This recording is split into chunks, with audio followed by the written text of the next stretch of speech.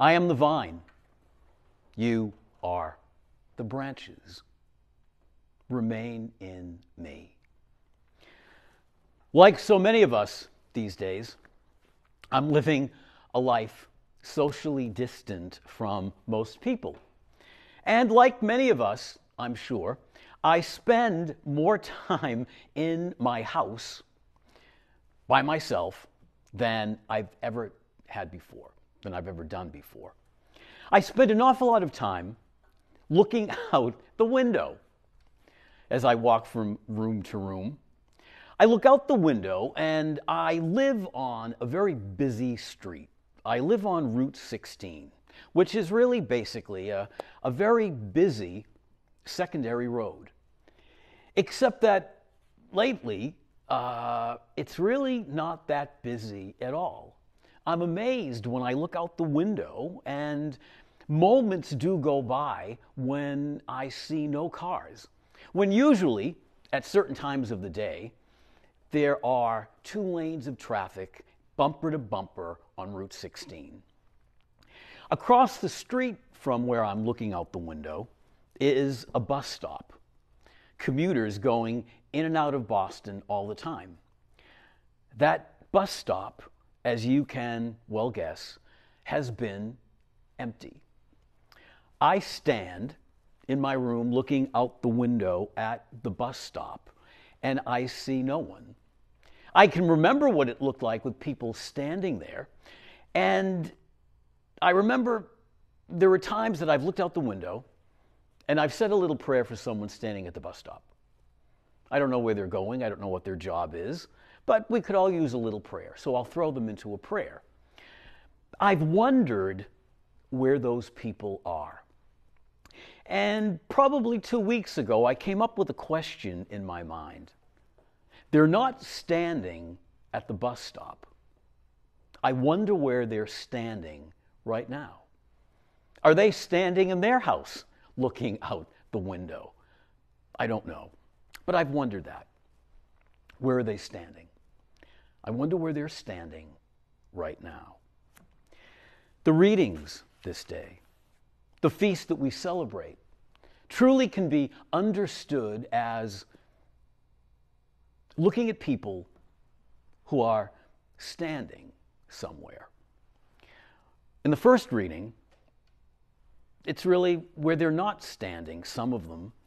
In that first reading from the Acts of the Apostles, those days when our church was truly just being put together, they didn't know where to stand.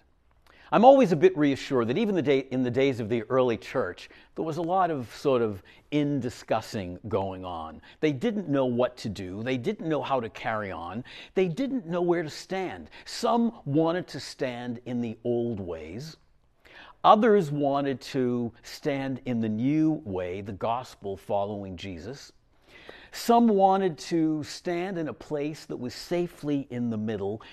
They didn't know where to stand. They were afraid, some of them, to let go of the old ways and stand in this new light, this new way of living that invited us to constantly know where we did stand, that always we stand in the light of our God. Jesus very clearly underscores that for us in the gospel when he reminds us that he's the vine, we are the branches. That when we stand with him, he will be the source. The source. That's what a vine does for the branches. It's the source of life, the source of courage, the source of compassion, the source of forgiveness. When we allow ourselves to stand with him, we find ourselves with a resiliency that sometimes we forget that we have. We find ourselves standing in a strength that sometimes fear tries to negate or invite us to forget that we have. My friends, that's why prayer is so important. When we open ourselves to his Spirit in prayer, we're reminded that he is our vine, that we do not stand alone. We celebrate this day, a feast of Mary, the feast of Our Lady of Fatima. And when we look at Mary through that image, that title, we're reminded of the promises. We're reminded of the dialogue. We're reminded of Mary touching her heart to ours, reminding us of the importance of prayer. To take the time every single day to look out the window. To take some time every single day to look around. To look for things, people that probably could use a little prayer. What a great mission for those of us that are spending a little more time in the house than perhaps we would like. To be reminded through her yes, her faith, that when we stand with God by our side, when we are open to His power and His presence, some amazing things can happen. And very often they can happen through us. The branches, nourished by Him, taken care of by Him, so that we in some way can offer a word of consolation, a prayer for those around us. My friends, in a very real way this day, we are reminded that when we stand with Him, when we stand with Jesus, we never stand alone.